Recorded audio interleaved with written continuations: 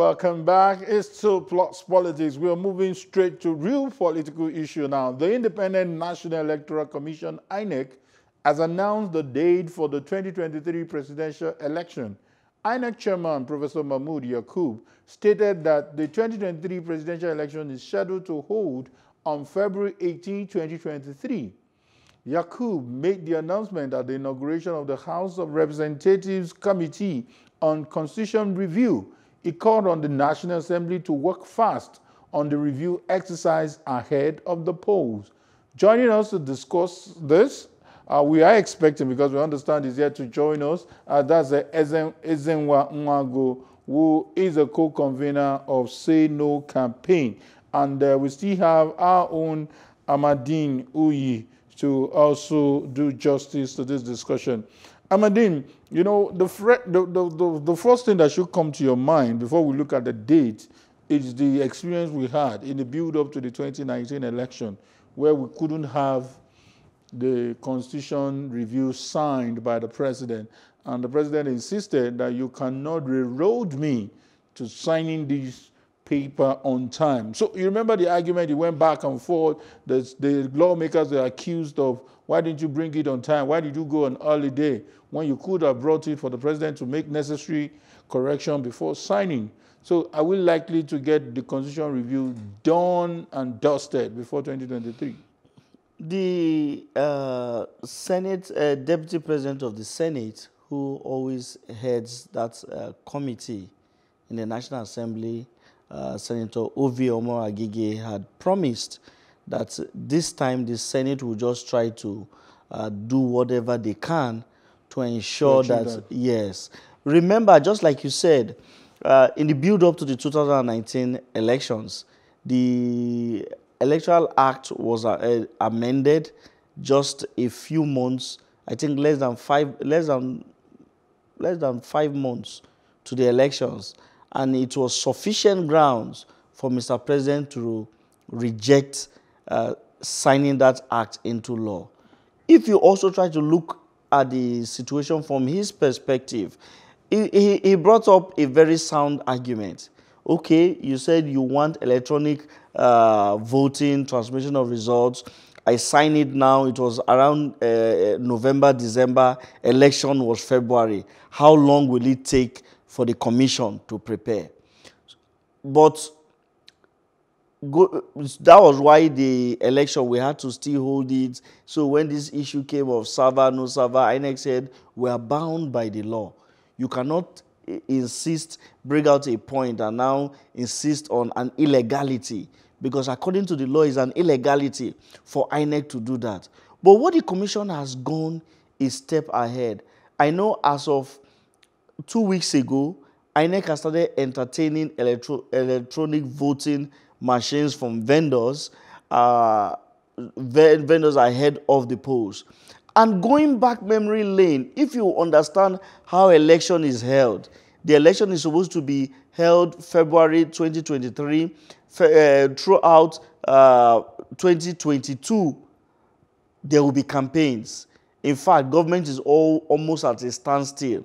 Considering the fact that Mr. President is not going to be coming out, is not eligible to come out as required by law, by the Electoral Act and by the Constitution, he will not be able to put a stop to these campaigns. In the last election, he said, let me focus on governance. And yes, let me focus on governance. We understand we have Mr. Ezenwa back, now online. And just like you said, I'm coming back to that because that applies to the president. What about the governors that will be going for second term? That's another conversation. Mr. Ezenwa, good evening. Good to have you. Good evening, Kyle. It's nice being with you again. Yeah, my colleague here and I were having a discussion around 2019 and why the president was not able to sign the Electoral Act. The Constitution Review, some of the amendments they made, and he couldn't sign it. And it appears that they are heading in the right direction. Are we expecting a signing, knowing fully well that this time around the presidency and the National Assembly seems to be having a good romance?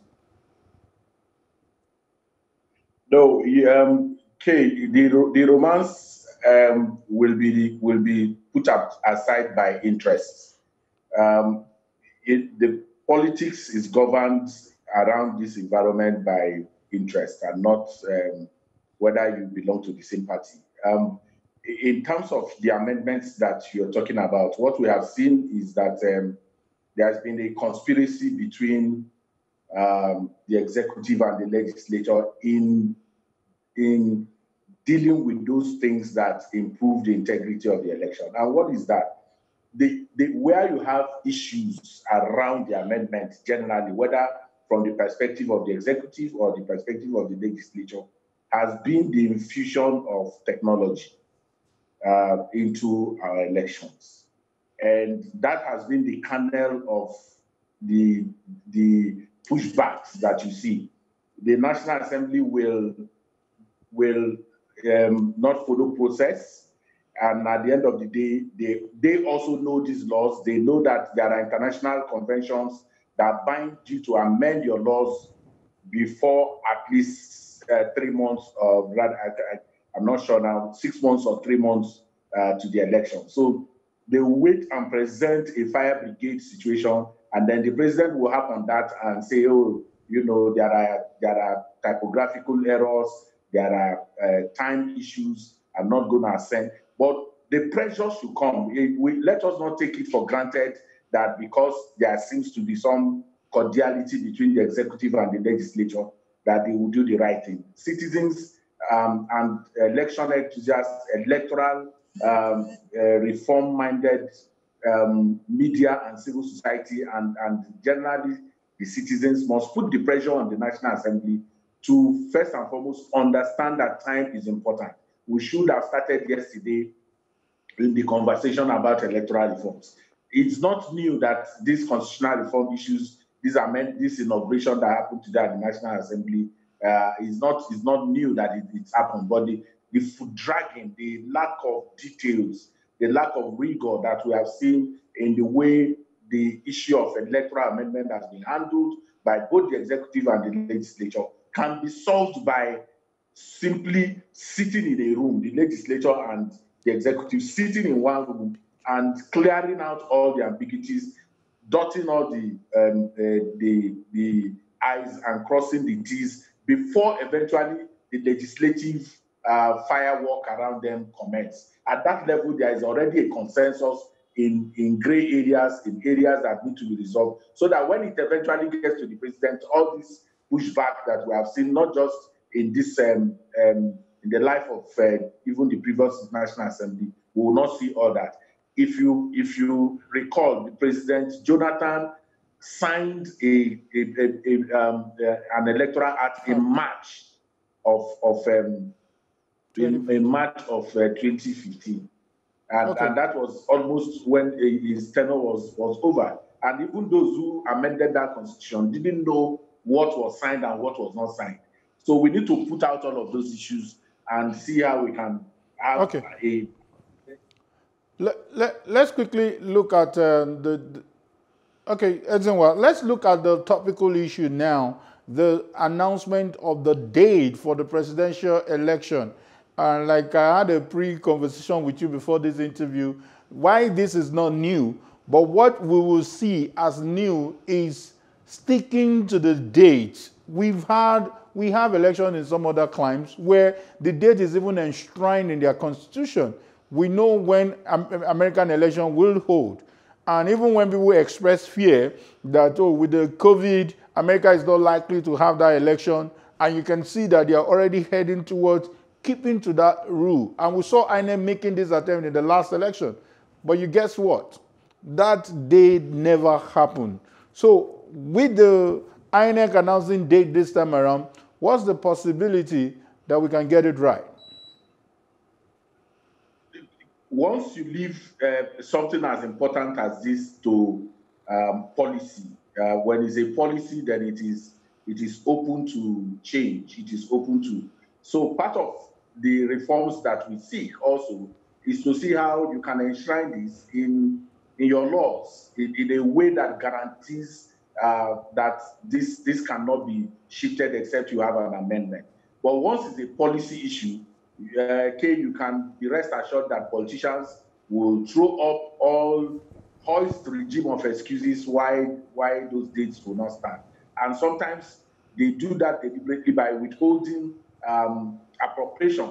If they withhold appropriation and the electoral management body is unable to source electoral materials and the things they would need to conduct elections, when you have vendors not engaged on time or paid on time, then sabotage, like we saw in many of the past elections, will continue to play. So I just think that I think that we need to first and foremost ensure that we take out the question of. Wow. Okay, I think the network is misbehaving again. We will come back to you. Amadine, something he has raised, and that brings me to the next thought. How, do we ensure that some of this logistics, some of this budget for our electioneering is put on first-line charge, not with what a government feels like, what INEC needs now and what INEC doesn't need. There should be some statutory amount that, irrespective of our pocket, irrespective of our budget, INEC should not be sabotaged. Now, yes, it's good to talk about budgets, but remember that in as much as we are talking about budgets, that a lot deals with, a lot still depends on that amended constitution. Because if you talk about budget, how can you mobilize for an election? You don't even know whether you are going to execute it via electronic voting or via the normal cumbersome manner we have done in the past. You have how many political parties, everybody wants to be on the ballot paper. So even for the voter, it kind of gets confusing. But that's why it's good that INEC has fixed a date for the election. But I think it is also apt that the National Assembly should come up with a date, maximum. We have seen them push bills in 1 month, 2 months, 3 months. Come out with a date and say, we are guaranteeing Nigerians that by 2021, latest by June, that it will be amended. Because remember, it's a back and forth process. While the Senate passes, the House of Reps has to also pass its own. Concurrent. They now have to concur, do a gavel to gavel before it's now taken to the president, who has his own team that will now look at what is passed and express his grievances. Ezenwa said something. He said a lot of these problems can be solved if all of them can be assembled in the same room. But we know that it's going to be very difficult. The executive will always want, let's do our own review by ourselves, brainstorm, and be at liberty to disagree with whatever is pushed. So why INEC has taken the initiative and set a date for the election, the National Assembly needs to live up to its responsibilities. Tell Nigerians when the first draft of the amended constitution in relation to the elections will be ready. That's true. So that by the time it comes, then we'll now know that if it gets, remember what happened prior to the 2019 election, okay, when the president of the Senate and the others, they amended it. It went to the presidency. The president said, no, we don't agree with some of this. By then, the election was already upon Nigerians. Exactly. So we understand we have Ezenwa back. Ezenwa, please, let me give you this opportunity to make some proposals on what to expect in the Electoral Act amendment going forward. What would you love to see? You remember the dilemma we caught ourselves in 2015, where we understand that the card reader and is not supported by the law. So what are you looking at if we must get it right? Okay, so let's just simply support the card reader with law. It's as simple as that. Remove all the ambiguities around whether INEC can, deploy whatever technology it wants to advance. Put it in clear terms that smart card reader, permanent voters card is now legal. In plain, simple language that anybody can connect with. That's number one. Number two, we have seen the value of the CPAC that was introduced in Nasarawa and subsequently in Edo and Ondo, the management of results, management and retention of results has become much more transparent. Citizens can follow polling unit-centric results in a way that inspires confidence. We need to infuse that into the law. But we cannot go electronic full scale because we have tele-density challenges in our country. When people talk about electronic voting, even the United States is not into full scale electronic voting. We should remove the legal obstacles to electronic voting, but put in machinery to use electronic voting where possible, and then begin to infuse it gradually. I think that will be the way to go. We also need to be clear about resolutions, how to resolve electoral disputes. We are tinkering with 180 days, all of those issues we can come to the table.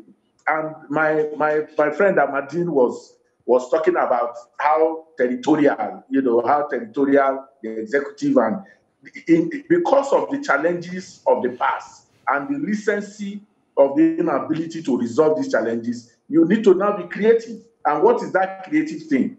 Government is not a conflictual relationship.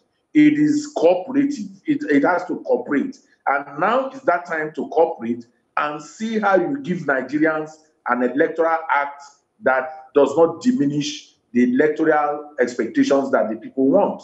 So coming into the room is to say the SGF was there today at the inauguration of the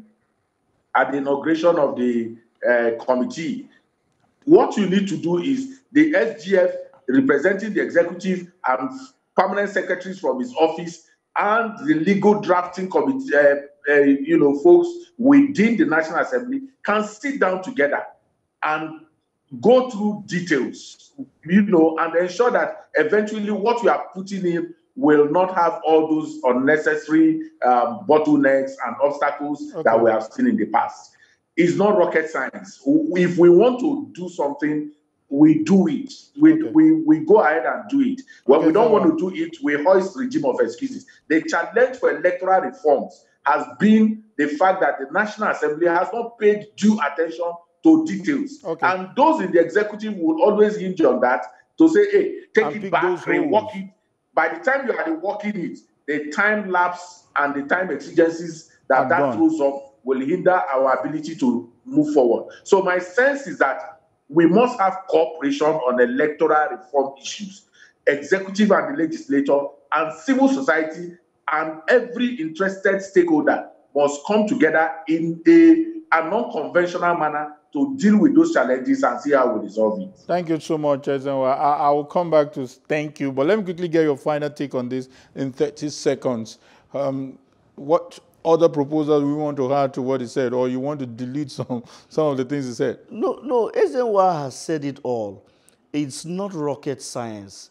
If the executive and the legislature say that they want to ensure that the Electoral Act is amended, the Constitution is amended on time, it can be done. In fact, remember the novel idea the last leadership of the Senate did, because they know that amending the whole Constitution is going to take a Herculean process. So they treated it in piecemeal. That this one regards election, let's handle this. Push it to the executive, let them sign. That's why a part of you heard that the PIB that was broken into 3 different parts, they were able to push one part and sign it. So they can still do that for the elections. Thank you so much, Amadi Nui, a senior correspondent with Plus TV Africa. And Ezenwa Nwagu, thank you for your time. Thank you for this insight. Trust me, the conversation has just started. From time to time, we'll be reaching out to you to give us some more solutions. Maybe by then, the protest would have ended and we'll have a better country that we can call our own. Thank you so much, Ezenwa. I appreciate you. Okay. Thank you for the opportunity. Yeah. And to our viewers, thank you for staying with us. We'll take a short break now. And when we return, I will be giving you my take. Please don't go anywhere.